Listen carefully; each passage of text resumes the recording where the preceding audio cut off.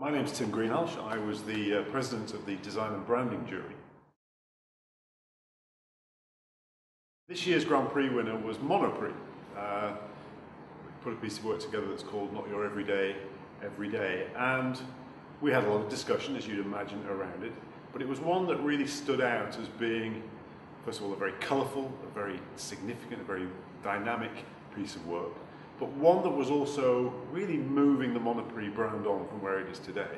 You have to think about this category, you have to think about this as a mass market retailer servicing lots of people. It was a very brave, a very courageous client that went with this as a brief, which was one of the things that really appealed to us, the fact that this was such a strong and dynamic way in which the brand had been presented. And that was the reason we kind of picked it. I'm going to stop with it. What is Monoprix?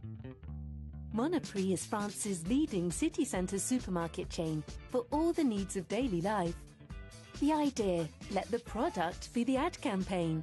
The idea is to create a sensation using a new advertising medium, the product itself, through innovative retailing and product design. Across 2,000 different product packagings, no images, but a unique play on words on each product.